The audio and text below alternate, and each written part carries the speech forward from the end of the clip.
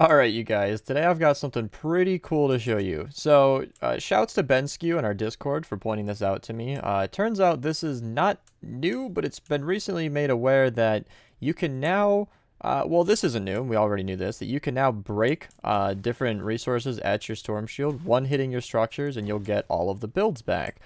Furthermore, this also counts for traps. So if I actually track wall darts, nope, I don't want to craft, hit T please, thank you. You can see the wall darts down below. You can see I got 2300, 380, 2233. You can see all the builds that I got for it.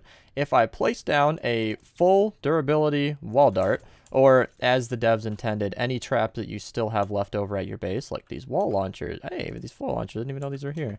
If you can see, I track these. If I just break these, I will get the amount of resources back from that trap relative to the durability. So this one's 15 out of 35. I won't get too much back for it. But for full health, you'll get 100% back, as you can see from this. And this is good for not one, but two things. So I'll show a clip right now of the first take of this video where I was actually using traps that I had looted from around the map and breaking those to get my builds back. And hey, if you want to take advantage of that glitch, go ahead and trigger some encampments for traps, or use the supply crates to get more loot, or search a chest and try to find some traps, because you can bring all that back to your storm shield and get it and get all of the resources back instead of recycling on the spot. I would personally suggest holding out maybe for like ceiling gas traps or healing pads, because these give you a high return in fibrous herbs, or wooden floor spikes will give you, or duct tape.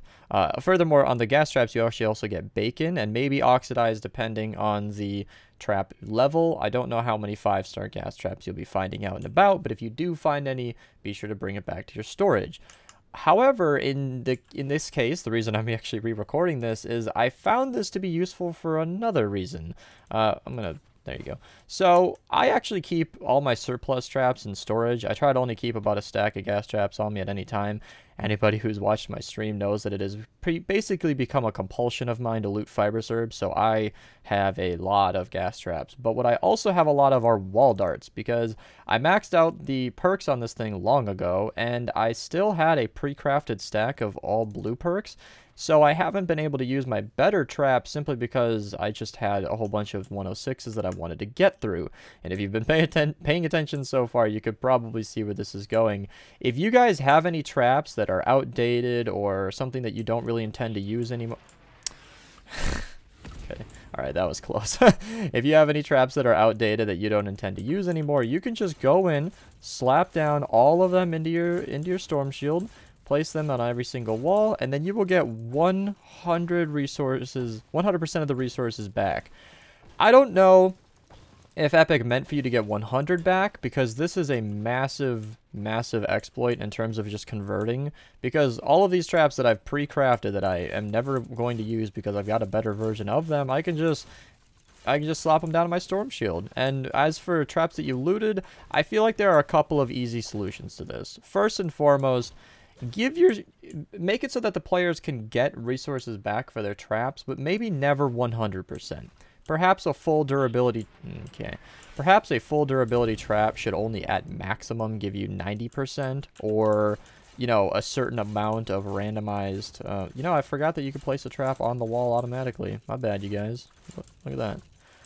Maybe only give you 90 or 80% so that you're never getting a 100% return, or just buff recycling so you get 100% of your traps back. I feel like that would make sense. I feel like that would make sense, and it would be fair. Like, if you go to recycle a trap that you just crafted and it has never been fired, it is 100% durability. If you were able to get your own builds back with a 100% return, it would make this entire exploit not necessary, because it's a little clunky, and I will not lie to you, I feel rather weird going into my storage, spamming all these down, and then just... Because that's what you can do. You can pre-craft like I did, just a stack of ceiling zappers.